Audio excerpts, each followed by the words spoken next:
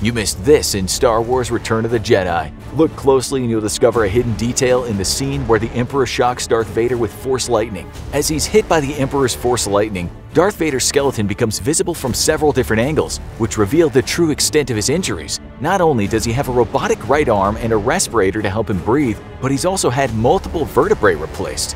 Did you know that in Lord of the Rings: The Fellowship of the Ring, a very special prop was used for close-ups of the One Ring, like this one of the One Ring sitting in the snow? The prop ring was actually a gigantic one, which was easier to film. You missed this in Fight Club. During one of the fight scenes when Tyler Durden is kicked in the face, watch Edward Norton's character in the background. His head moves upward at the exact same time that Tyler is kicked, a subtle nod to the fact that they are actually one person.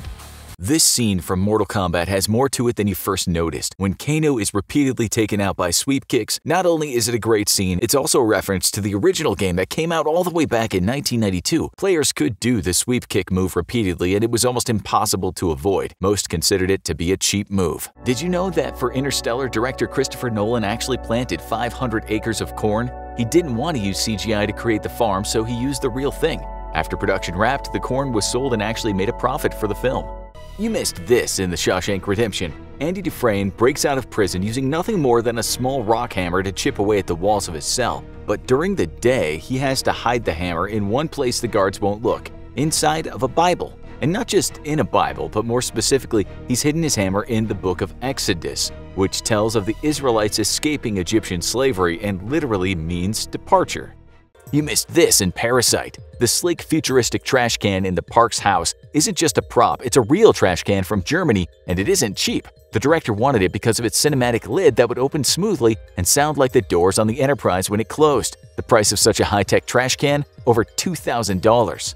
You missed this in WALL-E. As WALL-E attempts to bring Eve back to life by taking Eve on a date, WALL-E brings Eve to a romantic overlook where it starts raining. Always thinking of others, WALL-E holds an umbrella up to prevent Eve from getting wet, which is struck by lightning. The electricity that passes through the umbrella doesn't hurt WALL-E though, and in fact charges WALL-E's battery to full.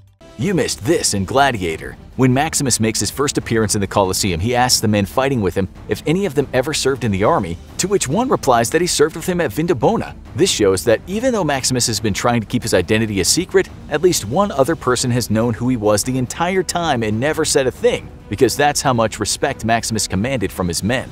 You missed this in One Flew Over the Cuckoo's Nest. There's something very special about the character Martini. Not only is he played by a young Danny DeVito, but his character was a pilot in the Vietnam War whose plane was shot down and started to sink in the ocean. Now, whenever he starts to feel nervous, such as during tense scenes in the film, he instinctively puts his feet up on his chair, as if he were still in the flooding cockpit of his plane.